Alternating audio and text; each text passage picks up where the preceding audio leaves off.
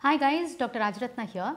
So in this short video, we are going to discuss one of the PYQs from the FMGE exam. Now in FMGE exam, as you can see, this visual field defect is one question that is routinely asked exam after exam. So let me explain a little bit of concept. So it's no longer a nightmare for you, it's actually pretty interesting because first of all, neuro-ophthalmology is something that you all are scared of, and on top of that is visual field defect. Okay. So one of the questions I've taken from a previous FMG exam. So what is the question? So let's read the question.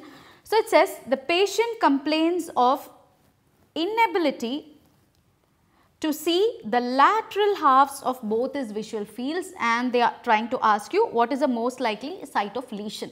So first you understand this bit of the question. So what is this bit? Where they are explaining where his visual field defect is. So when they say lateral halves of both his visual fields, so I have a right visual field, that means what I am saying is what my right eye can see, that is my right visual field. So this is my medial or nasal half of my visual field, and this is my temporal or lateral half. So rather than using the word temporal that we are all familiar with, they have used this word called lateral half. So that means this ICA lateral half, which is my temporal half, and for my left visual field again the lateral half or the temporal half. Okay. So both the lateral halves, meaning both the temporal visual fields are not visible to this particular patient. Okay. So just by whatever I have explained so far, you know already what is the answer. So I have said a temporal half of both the eyes I am not able to see. So when I am saying vision, vision means opia, and they are talking about inability to see meaning anopia. Now is it the full field or half the field? They have said half. So it is going to be a hemianopia. Yes. Now which half? It is the temporal half on both the eyes. So it is bitemporal hemianopia.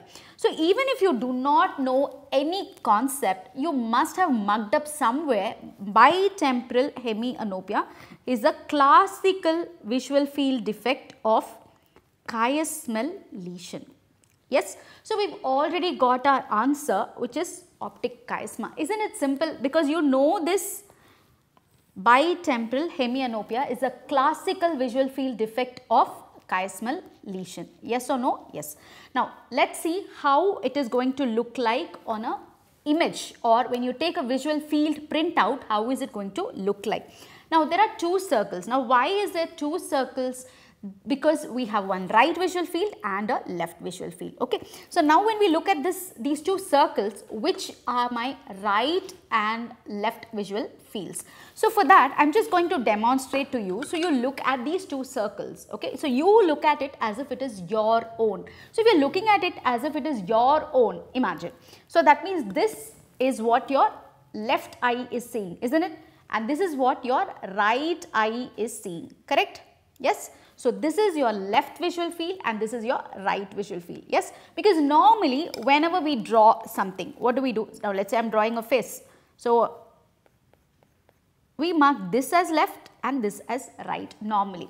But only your visual field, imagine you are looking at your own visual field. So this is your left visual field, this is your right visual field. Correct? So that means we have a nose in the center between the two eyes naturally. So that means, see, this half where my finger is pointing is outer, or this is the temporal half. This is the temporal half of my or your left visual field, and this which my little finger is pointing, this is a nasal half of your left visual field. Correct? Okay. Now coming to the right visual field. So right visual field where my pinky is pointing, this is the nasal half of your right visual field as you see it, and this is the temporal half. Correct? Yes. So now what we are saying that the lateral halves where my index fingers are pointing in both the visual fields, the temporal halves or the lateral halves of both the visual fields are gone. Do you understand? Yes? Okay. So now shall I depict it here? Now you know this is your right visual field, this is your left visual field, and let us divide them into nasal and temporal. So this is the nasal half, this is the nasal, this is the temporal, correct? Okay. So, we shade off the temporal halves to denote the temporal halves gone. So, this is the representation of bitemporal hemianopia. So, whether they give you a question in terms of description, okay, like in this question there was no image, okay. So, there is no image, they have just explained it. So, you will have to visualize what they have explained, yes, in this lengthy question. You just have to visualize, you will get your answer. Now, supposing they have given you an image like this and they are asking you what is the most likely site of lesion. So, you know that both the lateral halves or the temporal halves are gone. So, it is a bitemporal hemianopia. So, it is going to be optic chiasma. Is that clear? Yes. So, it is a relatively straightforward question, optic chiasma. Now, let us look at optic tract, visual cortex and optic nerve also. How is a visual field going to look like? See, when we talk about optic tract lesion, what are the structures that are present in optic tract? Now, let us say the right optic tract. Now, what is present in the right optic tract? Now, that is my chiasma and this is my optic tract, this is my optic nerve. So, let us say this is the right optic nerve. We are just continuing with that of the visual field. So, I am just putting this as the right, okay. So, now let us imagine these are my temporal fibers, because you know the temporal fibers go uncrossed. But what happens to the nasal fibers? Nasal fibers cross over at the chiasma. So, in my optic tract, yes, in my right optic tract, I am going to have the uncrossed nasal fibers. So, that means this is the uncrossed temporal fibers. So, these are the right temporal fibers and this is coming from the left side, yes. So, this is the left nasal, yes. So, when I am talking about lesion of this particular optic tract, that is right optic tract, this is gone, this is gone, right temporal is gone and left nasal is gone, right. Now, when we draw the visual field, yes, now I have to represent not the fibers but the visual field. Now, right temporal means which fibers? Right temporal fibers. But when I am talking about the visual field, see, this is my right eye, my right temporal retina or the right temporal fibers, they are going to look at the nasal half of my right eye, yes. So, this is going to be right nasal visual field, correct? Okay. Now, what about left nasal? Left nasal is this one. This part of the retina looks at left temporal field, correct? So, this means left temporal visual field. So, we have got to represent this. Which one? This and this, correct? Okay. So, let us mark which is our visual field, right visual field, left visual field.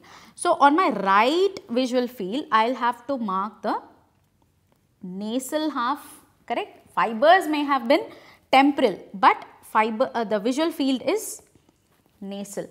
Now, coming to the left side is going to be temporal visual field, yes. So, this is going to be my field defect. Now, how do I name this field defect? I am going to name it as, look at it as if it is your own field, isn't it on your left half. So, for your left visual field, it is on the left half. For the right visual field also, it is on the left half. Yes, forget the temporal and nasal now. Are you seeing that for each circle, it is on the left half of the two circles? Yes, it is on the left half of the two circles. So, how am I going to name it? I am going to name it as left sided. Same sided? Yes.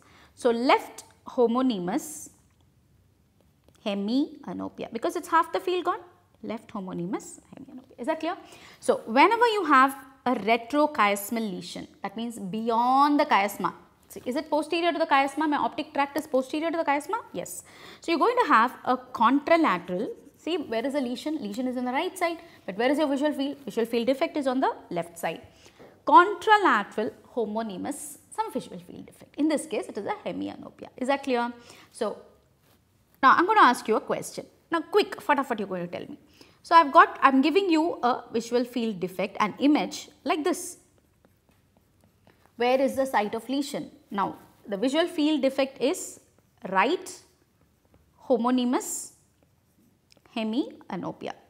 So, automatically you know whenever it is homonymous, it is a retrochiasmal lesion. So, it is going to be somewhere beyond, and whenever it is whatever side they have given you the visual field defect, the lesion is going to be the opposite side. So, the lesion is on the left side, which site it is going to be left optic tract. Is that clear? Okay. So, now let us also see the next option. What was the next option? Visual cortex. See, visual cortex, just one small difference here. You will get the same, but you will see the central vision spared. See, the central vision is spared. So, I will not see the right halves, but the peripheral vision only I will not see. Whatever is bang in the central vision I will be able to see. Yes. So, we are going to have a right homonymous hemianopia with macular sparing. You see that? So, whether in a verbal question you are seeing this word macular sparing, or in an image based question you are seeing the central cut. Do you see that central C? Yes. So, that means where is your site of lesion? Obviously, in the opposite side, left visual cortex. So, whenever the central vision is spared, or you have a central C, C for C, you got cortical lesion. Is that clear? Or they can give you left occipital lobe. Makes sense? Okay. Now, if it were optic neurite, nerve ka pathology, it depends on the pathology itself. Okay. So, that I have explained in detail in neuro-ophthalmology. So, that let us not do it in this short video, it will become just too much for you. So, now you know how an optic chiasmal lesion visual field defect looks like, you know optic tract, you know even visual cortex. Is that clear? So, this topic guys, visual field defects is a hot topic, okay, burning topic, because year after year, exam after exam, it is getting repeated, and not just FMG exam, it gets repeated in NEET PG exam as well, and also in INI CT. So, once you clear FMG, then you are going to prepare for either of these exams. So, it is going to be helpful for you there, and even otherwise, you know, it's a very important concept for you. So, that is about it. I hope you enjoyed watching this and learning this. It's extremely simple. That's what I want to put into your brain. It's extremely simple. So, just go through this video, make those small notes, and you will thank me when it comes in the exam. Okay. Thank you guys.